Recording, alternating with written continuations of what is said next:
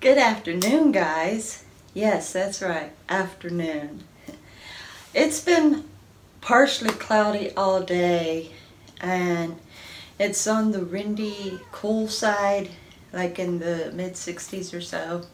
I reckon it's supposed to reach about 70, but that's about it. Anyway, we'll get down to business here in just a minute.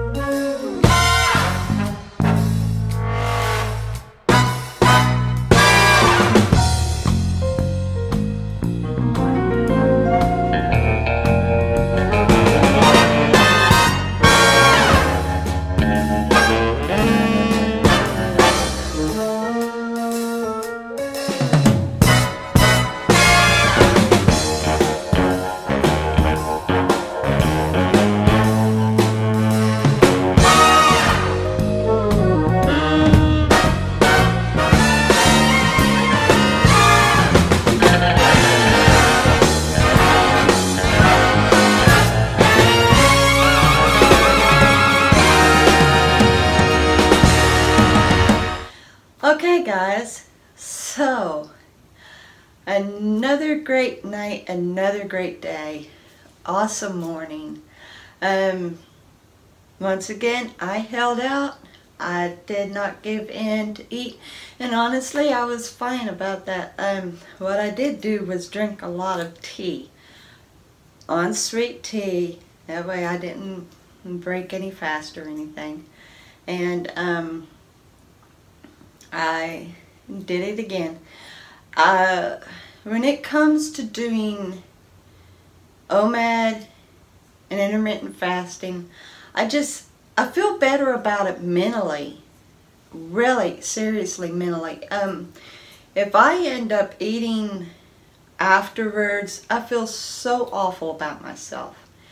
I feel like I failed, and I defeated myself, and I sabotaged myself, and you know, it's a mental thing, and it is so hard to get over a mental hurdle when all you've ever thought of yourself is as a failure. So for me, doing OMAD and intermittent fasting really makes me feel like I am accomplishing something. I'm mastering something, finally. Because I've never been able to master anything at all. You know, I can do things, I can accomplish things, but I've never mastered them, you know. And so through doing OMAD, successfully doing OMAD, not giving in to the body when it yells to eat again, but just outright being stern with it and making sure not to eat again.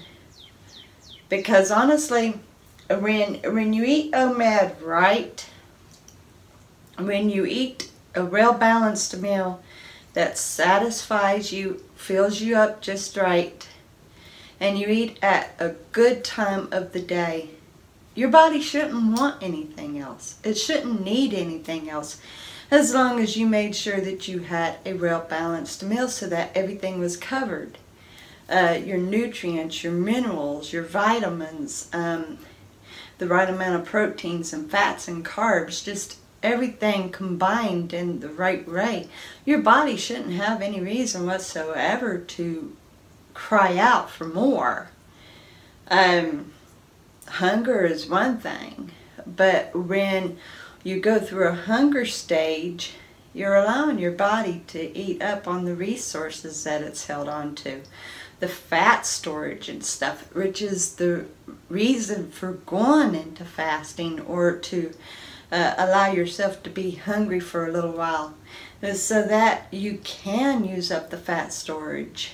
So, you know, there's just no reason for the body to want anything else as long as you fueled it right at the time that you ate. And even if you're not doing OMAD, if you're eating 2 meals a day or even 3 meals a day, you know, if you fueled your body right, then it shouldn't want anything else. It shouldn't cry out for anything else. So, but when my body starts saying that it wants more, that it wants something, or like when hubby has fixed his dinner, because mine is a combination all thrown in together around lunchtime. That's my eating window, around 2:30 or so. I don't eat a dinner around 6. I don't eat a breakfast around 10 or 11. My meal is around 2:30 or so. So, you know, hubby goes on and fixes himself something, and it might smell so good, and my body will start fighting me. And it gets to the point, I'm fighting so hard, it gets to the point that I feel like crying. Literally. I will sit there fighting my body, and I feel like bawling. Literally bawling. That happened to me yesterday. We got home from church and my body, you know, it was hungry, but I was really feeling lousy last night. And I thought maybe even that it was hypoglycemic. So I checked my sugar, where hubby's diabetic, of course, he's got the meter. So I checked my sugar, and I was right in the range. I was at 99. I was perfect, you know. I was normal.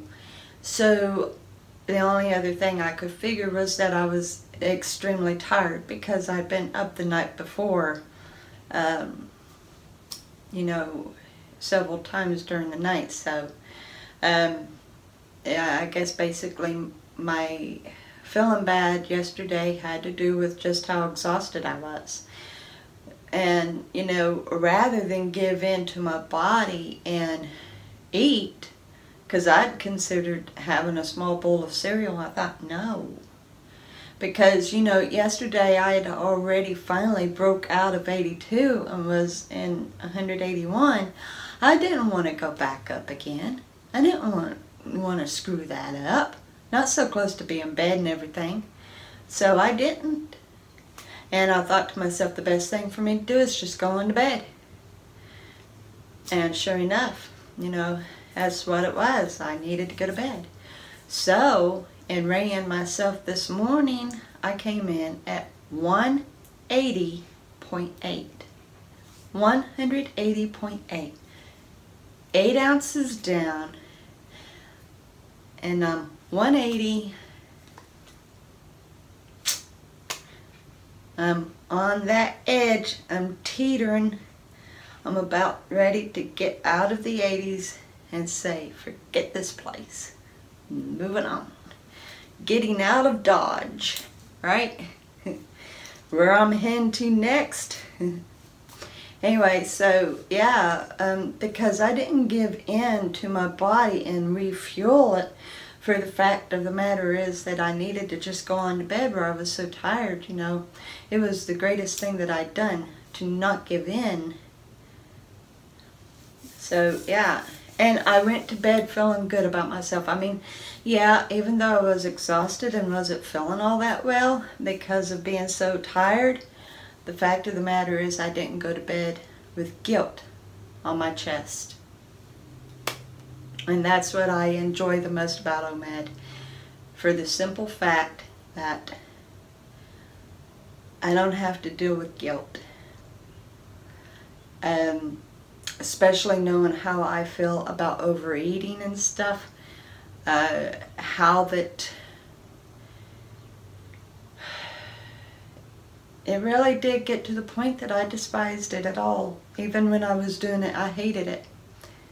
I hated myself for it, you know. So, yeah, that's what I really, really appreciate and like about OMAD. I don't have to deal with that no more. And I am very determined to stick with it all the way and make that a normal habit, because my body doesn't need that much fuel anyway, honestly. The amount that I feed it in one meal is plenty to go throughout the day. I am definitely feeding it enough to go through all day into the next day. There is no need whatsoever for me to overeat. So I like doing OMAD, I really do. I love doing OMAD. Anyway, to my new subscribers, thank you and welcome. I'm so glad you're here. You'll be seeing me tomorrow with another journey vlog. I love each and every one of you guys so very much. Have a wonderful day.